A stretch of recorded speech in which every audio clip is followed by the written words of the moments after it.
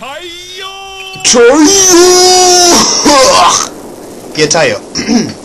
Sunlight! Whatever, I can't do it right. Anyway. This purification, it's annoying if nothing else, because he constantly attacks, and every time the meteors fall down, or fireballs, what do you want to call them, they make splashes of fire, and that's just annoying. Yeah. It's not hard, it's just annoying. If you have a flame nut, you probably want to use it, but of course, I didn't think to at the time, but whatever. And if you haven't noticed, one of the pile drivers is temporarily shut down. It's on fire. If I had the frost lens, I'd put it out, but if you haven't noticed, I don't. But yeah, if you have the frost lens, you can also put out the meteor things. And look, a rank S. No being found, no continues. And get the flame lens for all your hard work. And what's this? What's this? Boom. Yes, we're free to go on. One dark seal down, and now we gotta go get the other one. The Guardian of Frost in the west. Who could it be? So let's equip the flame lens to get us some levels. I don't want the spear, I want the lance. Give me that back. And what's the reward? Let's turn the sun down real quick. A sunny clog. Golden apples. Excellent. A few solar nuts. And a couple red apples. Nice. So let's sort these out. And if you don't know what a sunny clog does, it predicts the weather. The thing is, if I'm correct about this, I'm not sure if I remember this right or not, but where it is when you use it in the items menu determines how it lands.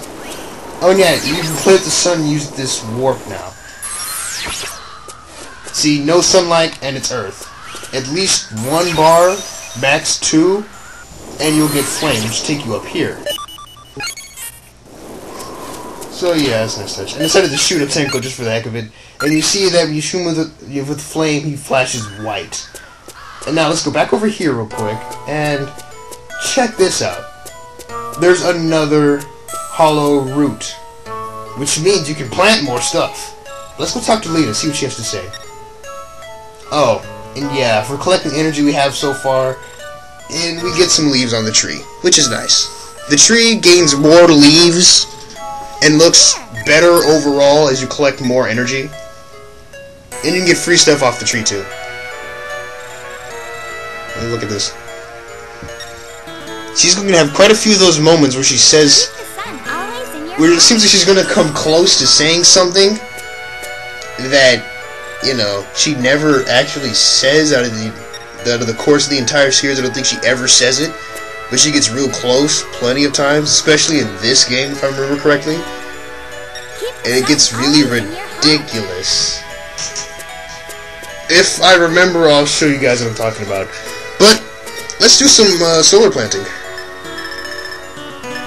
because I'm just curious to see what I can grow.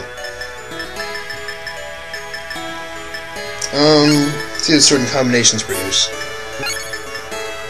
An ice nut and evil banana come up with a tiptoe nut. I don't have one of those yet, do I? Don't think so. But I don't want to use my ice nut just yet, because it's just the one ice nut, you know. So I'll just see what other things do.